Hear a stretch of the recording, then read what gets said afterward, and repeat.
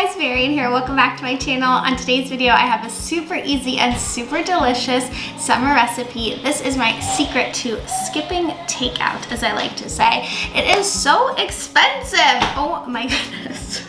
To get takeout as a family of 5, even just as a family as 1, but oh my goodness, it is very expensive to get takeout. And personally, I love Asian food, so I've been learning how to make some recipes at home that are easy and delicious and help me save a little. And also, if you keep kosher, takeout is really hard because there are just such limited options depending on where you live, unless you're like in the heart of New York or maybe LA, but it's really, really hard. So what I found is it's just so much better to just figure out how to make it at home. So today's recipe is one of our absolute favorite go-to family recipes, and I'm going to show you how to make it. Like I said, it's really easy and it's actually vegetarian. You could switch out the tofu for chicken or beef if you prefer, but we eat vegetarian a lot in our house. We just like it. And the star of the recipe is really the Tabatchnick Vegetable broth. I've shared about Tabatchnick before because I love working with them. They make the most delicious soup broths. They are glatt kosher. The vegetable one is carb. Let me show you the kosher certification for anyone who is curious. There you go.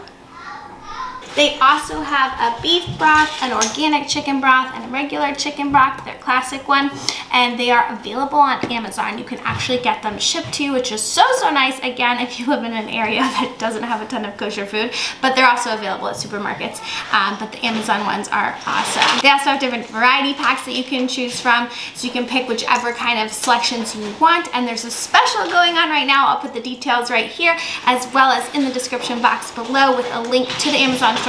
So don't forget to go check it out and let me know how you guys like it. Okay, let's jump into the recipe. Okay, so to make the recipe, all you're going to need is some Asian style noodles or ramen noodles. And then for the veggies, I like snap peas, carrots cut up into little pieces, some peanuts for garnish, and then for the sauce, you're going to use the vegetable broth, soy sauce, try not to spill it, and some peanut butter, and then just a little bit of oil in the pan to cook it. So for the protein, like I mentioned, I use tofu, and I have just been marinating it in some of the vegetable broth, the Tabatchnick vegetable broth, and it really just seasons it so beautifully and gives it really good flavor. So that's ready to go. Sometimes I will air fry the tofu if I have time, and it makes it really crispy and delicious, but today I'm just going to keep it simple and show you guys how to cook it all in one pan. So the ingredients are ready. I'm going to start cooking the noodles, and while I do that, I'm going to make the sauce for the dish. So what you're going to use is about 1 cup of the Tabatchnick vegetable broth. I like to mix everything in a mason jar. You're going to use about 2 to 3 tablespoons of soy sauce, and then about 1 teaspoon of peanut butter. And don't worry if the peanut butter doesn't break up so easily when you're stirring it together, because when it cooks, it'll melt down and go beautifully over the pasta. It does not have a sweet, like I know if you haven't cooked with peanut butter before, it seems a little bit strange, but it's really just a nutty flavoring to the dish. It doesn't taste like peanut butter, if that makes sense. Anyways, use the smooth kind though. Okay, so the sauce is ready. Let's get everything together. So here's a little close-up of the ingredients that I use. That's the tofu marinating away in the vegetable broth. These are the noodles and the snap peas that I use, my peanuts and carrots. And then this is what the sauce looks like, again, made with the Tabatchnick vegetable broth. So first thing you're going to do is heat some oil in a pan and then add your tofu to crisp it up if you didn't want to use the air fryer. Then add in the veggies and the peanuts and stir that together.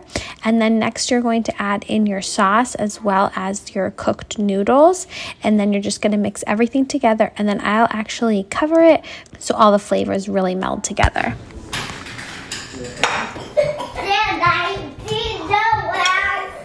Okay, so it's all cooked and ready to go. That took like less than 10 minutes all together, beginning to end. So good. I'm going to taste it for you guys. I actually prefer I actually prefer it to take out because I know it's healthier and it tastes exactly how I want it to taste. So let me know if you guys try out this recipe and if you like it. Thank you so much to Tabatchnick for helping sponsor this video, and I'll see you guys in the next one. Bye!